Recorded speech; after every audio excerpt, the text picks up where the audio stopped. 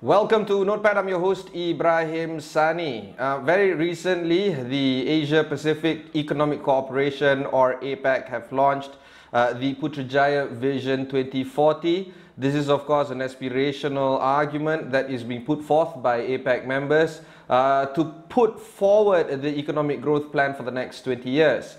APEC Vision 2040 Putrajaya replaces the old 1994 BOGO agreement and has been updated and refreshed, and it was birthed in a situation where we are facing a challenge that we have never faced before, both as an economic bloc as well as our own country. Now, we're not alone in this. All the countries around the world are also arguing the same issue in terms of economic prosperity through trying times, and because of that we want to understand a little bit better about how Putrajaya Vision 2020 was created, was birthed, and perhaps even how it was conceived in light of all these challenges ahead. Because of that, I have with me the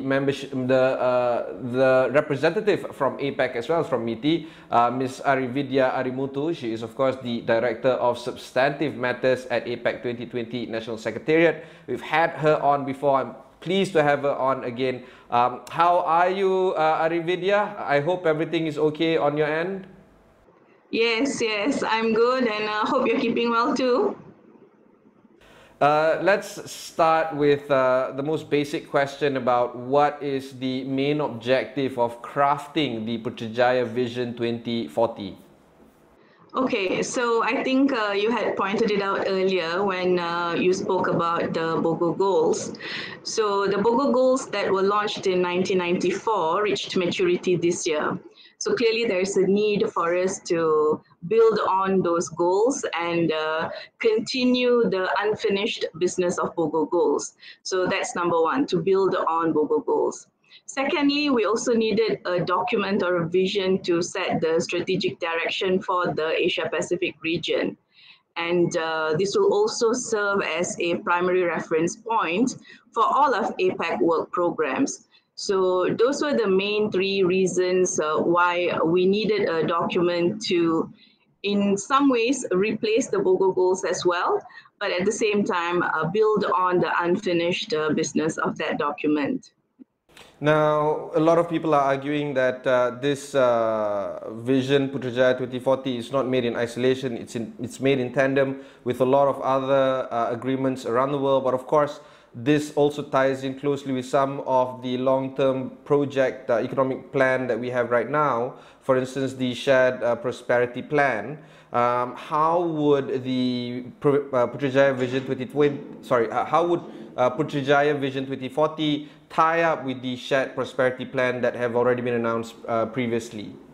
So the idea that the distributive effects of trade and investment are not felt by all our people is not something new. I think this is an argument that we've heard for quite some time now. It is accepted that trade and investment has created and generated a lot of wealth in the Asia Pacific region, but the benefits accruing from that wealth may not be palpable or may not be disseminated to all our people. So the concept of shared prosperity, which is a national concept, and I think we have used the Putrajaya vision to elevate this idea to a regional level. So there are elements in the vision that talks about shared prosperity. For example, the vision begins with the idea of an open, dynamic, resilient, and peaceful Asia-Pacific community by 2040 for the prosperity of all our people and future generations. So clearly there's a reference to shared economic prosperity there. Also, if you go on to read that document, there are a lot of phrases in that vision that references back to shared prosperity. For example, we talk about bringing palpable benefits and greater well-being to all our people. And these are not just words that appear on the document. These are negotiated phrases, and we have it there because we want to be able to reflect shared prosperity in the Putrajaya vision. So of course, this has not been like any other year. So what we have experienced this year and the fact that we are going into an economic recovery phase necessitates this discussion even further. Because there is now a real pressing need to bring economic benefits stemming from trade and investment to all our people, particularly vulnerable groups who are likely to be most affected by the pandemic and who will require a lot more facilitation and help coming out of this crisis. So there is that element of shared prosperity that resonates throughout the vision.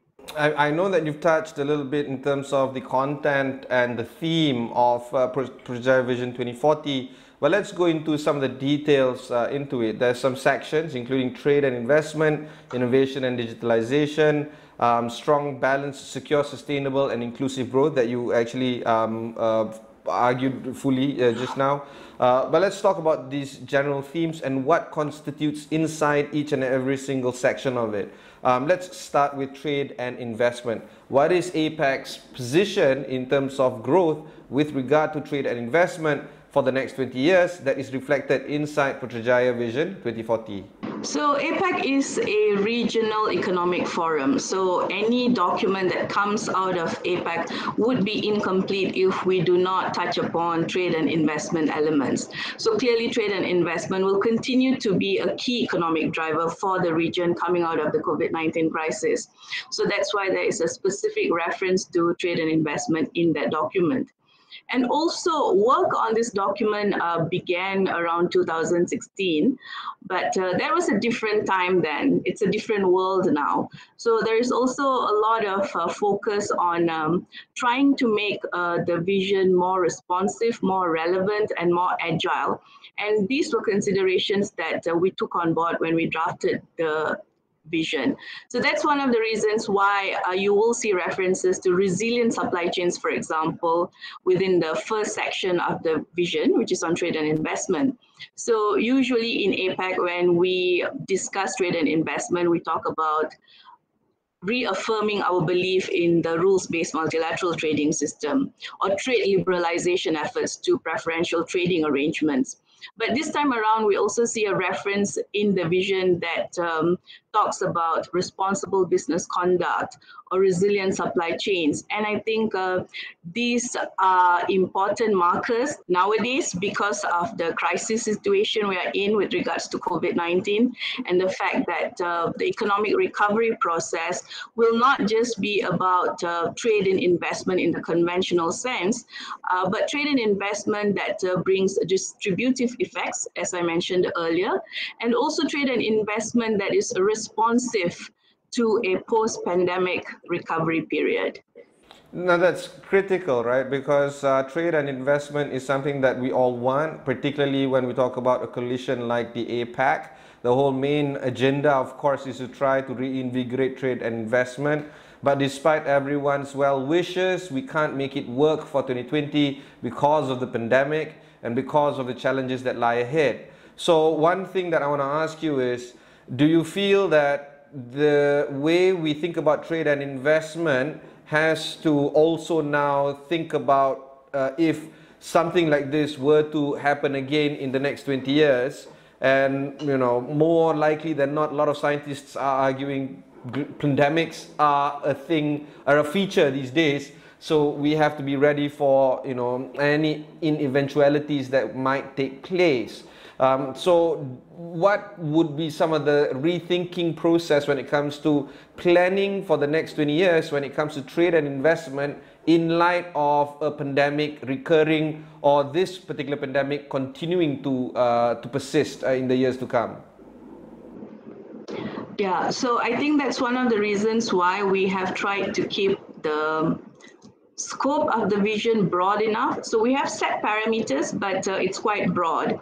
So you'll see, for example, we talk about three main drivers for the economy, trade and investment being one of them. But we've also referenced preparedness in terms of how do we respond to this pandemic or even other emergencies in the region. and how do we ensure that trade and investment continues to flow even during times of crisis.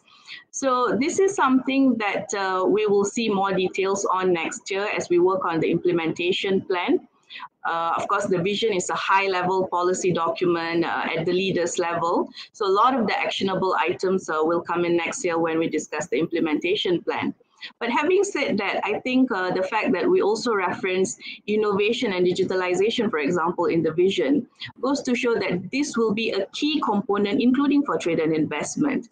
Yeah. We are already hearing about discussions related to digital trade, for example. So this will be key components going forward as more and more transactions on trade will likely happen online. There could be a lot more virtual presence than a physical presence, including for commercial entities. So the nature of trade and investment will also likely evolve. And the vision is broad enough to cater to those changes. You've actually segued into the more important matter right now, which is innovation and digitalization. 2020 has seen the adoption, both in the public sector as well as in the private sector, digitalization, including the very APEC meeting itself. Never before have we seen trans-regional cooperation, countries, members and leaders coming together digitally online for the first time at high-level meetings when we have ministers and of course prime ministers and equivalents, including presidents, joining in for the first time to discuss high-level stakes. This of course is a key feature of everyone's future planning, but of course I would imagine Putrajaya Vision 2040 would flesh out more details in terms of the innovation and digitalization plan and aspirations. What would be some of the key highlights that you want to share with us when it comes to innovation and digitalization for the next 20 years to boost economic growth? So the digitalization and innovation section of the vision recognizes these elements as important drivers for the economy as well. So of course, when we talk about digitalization and innovation, we must be able to create an enabling environment that would foster innovation. So we could have all sorts of innovation policies in place, but if we don't have the right environment, then innovation will likely not happen. So the vision underscores the importance of creating the right environment for innovation and digitalization. That's number one. Secondly, it also references the need to narrow digital divide, to improve access, as well as to facilitate the flow of data. So some of these elements, of course, come from existing documents. For example, the roadmap that APEC already has in place for the internet and digital economy. And so there are some references in the vision that highlight the markers that have already been identified to improve digitalization and innovation in the region through other APEC documents. But most importantly, I think what's important to highlight here is the fact that since this is a high-level policy document by the leaders, this marks the commitment that APEC leaders have taken to recognize the pressing need for us to innovate and digitalize now so that we can recover quickly from the crisis and navigate the region towards a path of robust economic growth. So it is a recognition for these important elements in the process of recovery and growth. And since it's coming from all 21 APEC economic leaders, I think it places a special emphasis on these elements.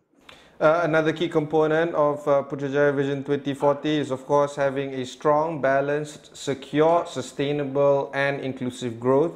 You've touched upon this element a few times already in this interview, but I want to tie in back to the kind of issues that we have faced throughout the year. What would be some of the learnings that we have gotten throughout the year that we can see being reflected inside Vision 2040?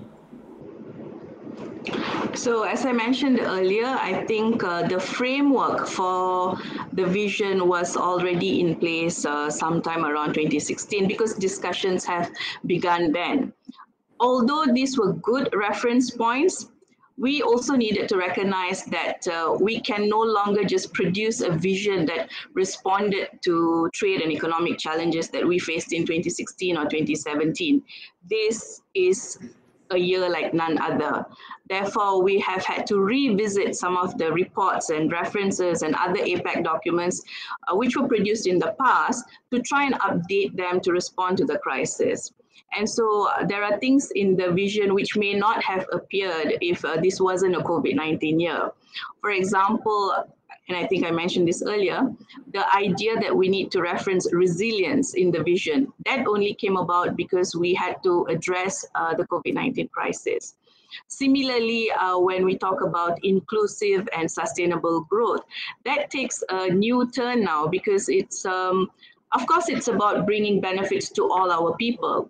But the need to do that becomes even more pronounced now. It becomes even more pressing now because there are so many people who are expected to be pushed into poverty because of this crisis. And therefore, trade and investment have assumed a renewed role in trying to alleviate poverty, in trying to expedite economic recovery and growth. And so the vision talks about all these elements. But of course, because it's a very high-level policy document, the language is kept broad enough for us to have specific work programs next year that could then correspond to some of the things I mentioned earlier, like economic recovery, helping those who are most vulnerable, the MSMEs, for example, women, or those most affected by the crisis. So clearly the vision allows us enough scope to be able to do all this. Fantastic. We will take a short break. When we come back, we'll discuss more on how this impacts you, the Rakyat of Malaysia. We'll be right back.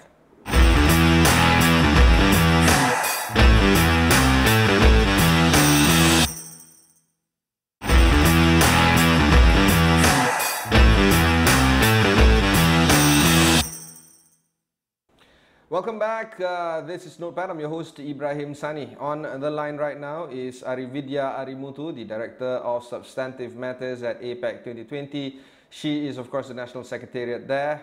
Dialing in from MITI right now, the Ministry of International Trade and Industry. We're talking about Putrajaya Vision 2040, the mega plan or the high-level plan of economic growth for the APEC region for the next 20 years. This replaces the Bogo Agreement that was signed in Indonesia in 1994. So it is, in a way, overdue for us to get some sort of an update terms of growth for the next 20 years.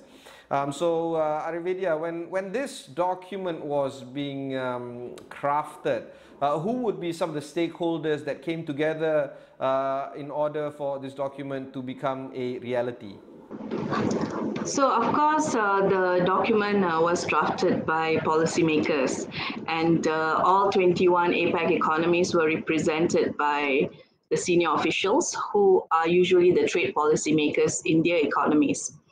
So from Malaysia's perspective, I can also share that we worked very closely with the ABAC, the APEC Business Advisory Council. They are the private sector representative within APEC. So it's important for us, of course, to get the views of the business community from the region on what they think should appear in the vision. So this is a consultation process that we do quite regularly. And of course, the line ministries. So the line ministries come on board as and when necessary. So, for example, I can recall that there was a period of time where we were talking about whether the vision should reference health countermeasures to mitigate and combat the COVID-19 crisis. So clearly this is something that we needed the Ministry of Health's views on, so we consulted them. So as we go on through the drafting process, as we go through that journey, we will consult our line ministries as and when necessary. But of course, given the nature of negotiations, a lot of things evolve towards the end. And what you see on the table is a compromise text. So when you see the final draft, you don't see that term health countermeasures at all. So because this is a compromise text and it has evolved over the sessions. Compromised over 21 stakeholders, no less. Yeah. So So I just want to focus a little bit more about the challenges in order to make this vision happen.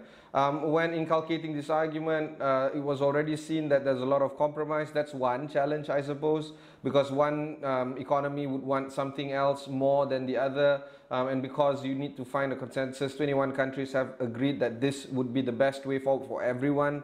That's one challenge, but what would be other challenges in order for this vision to be a reality for the next 20 years? Okay, so for it to become a reality, of course, I think the main challenge would be translating this high-level policy document into a set of actionable items that bring benefits to all our people. So I think that will be the main challenge. And of course, Malaysia will be working closely with all other economies, including the host and chair for next year, New Zealand, to make this a possibility. So we already have some ideas, and this is particularly so on areas where Malaysia has a specific interest and where we want to see a continuation of our agenda and our priority areas that began this year. For example, this year we started discussions on beyond GDP matters, and that's an important component to sustainable and inclusive growth because we need to look beyond just economic numbers to be able to measure actual benefits that economic efforts or liberalization efforts bring to our people. So that's a conversation of significant value, and we commenced that discussion this year, and we hope to see it continue. Similarly, we've also had some initiatives on food waste management, and since New Zealand's a priority area for next year, we'll also look into food system, including food security. This is another area where we hope work will continue. So of course, if I were to link this back to the vision, I would say since the vision is broad enough to talk about sustainability and inclusivity, these are all areas of interest for us. And these are also areas which we could use the vision to translate this into work programs for APEC, capacity building initiatives within APEC, and that would be useful for the people of the Asia Pacific. Let's talk about the people of the Asia Pacific right now. If we were to distill this to very few words, what would this vision, Putrajaya 2040, would mean for the residents of the Asia Pacific region? To put it simply, I would say that it demonstrates the unwavering commitment of APEC leaders to ensure that the work we do in APEC brings prosperity to the people of Asia Pacific. And when I say prosperity, it's not just from an economic perspective, although there is a specific emphasis there, given the fact that APEC is an economic forum. But also this year, I think we have seen the need to strike a balance between trade and health policies, for example, which is why in the vision, we also talk about greater health and well-being to all our people. And that is not just economic health, but also financial health and human health. So those would be the benefits for the people of the Asia Pacific. And of course, we cannot go without discussing how 2020 has shaped this kind of document when it was created.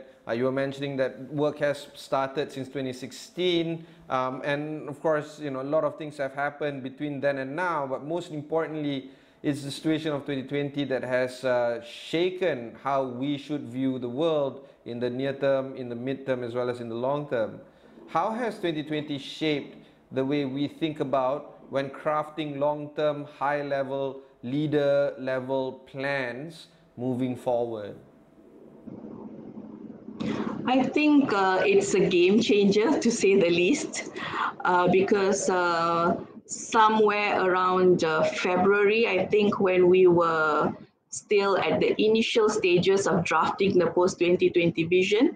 As I mentioned, the work started in 2016, but drafting in earnest began this year. So in early this year, we were still talking about APEC and its role in trade and investment.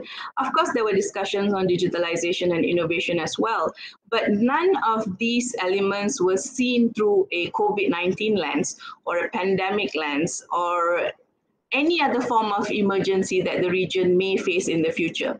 So that was a real game changer for the vision.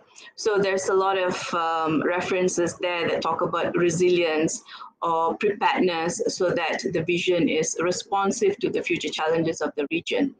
But of course, in terms of negotiating a document like this through a virtual form has its own set of difficulties. I've been in the business of trade negotiations for almost 2 decades now, and it's always easier to negotiate any document when you are meeting your colleagues face to face. Not only because you're able to understand their difficulties better, but also because there are a lot of discussions that happen outside the meeting room. So when you're having coffee, for example, and also better able to read their body language so that you know which issues are of fundamental difficulties for them and which are just a matter of being bargaining chips. None of that was possible throughout this year because we were negotiating everything virtually.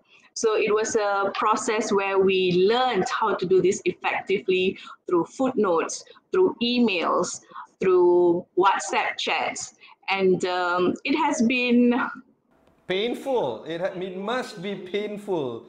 And there must be nights where you cried yourself to sleep because, no, I mean, you know, this is not easy, you know, and for you guys to make sure that this is being able to be pulled off, that's one hell of a job and must be commended. But really, what do you think is going to work for next year or the years to come? Do you think that this is going to be the way forward, or eventually we're going to see some hybrid?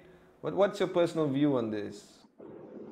Well, I'm not sure whether we will be able to travel next year, although I do see travel bubbles coming out of some economies in the region. And a lot of negotiations or trade-related work is happening through digital channels. So this could be the way forward for the future. What was particularly difficult is, of course, having to manage expectations from 21 economies. But when you have one economy that insists on inclusion of certain elements because it's a must-have for them, but the same element could be a red line for another economy, so they do not want to see it, absolutely do not want to see it in the vision, that becomes very difficult. It is still quite easy to manage expectations when everyone has a different set of must-haves or red lines, but when one economy's must-have becomes another economy's red line, I think that's where we have had sleepless nights, like you pointed out, where we had to offer textual proposals that could form a middle ground solution that's acceptable to everyone. So those kind of attempts would have been much easier in a face-to-face format, whereas in a digital format, as I mentioned earlier, it's about writing proposals using footnotes and sending out emails explaining your position very clearly because sometimes words can be misconstrued. So there's a learning process to this as well because we've learned to reach out to our counterparts in all APEC economies through written forms, more so in written forms than actual face-to-face chats. Fantastic. Thank you very much. That was Arividya Arimuthu, the Director of Substantive Matters at the National Secretariat of APEC 2020. That's it from me for this episode. Until we meet again. Bye-bye.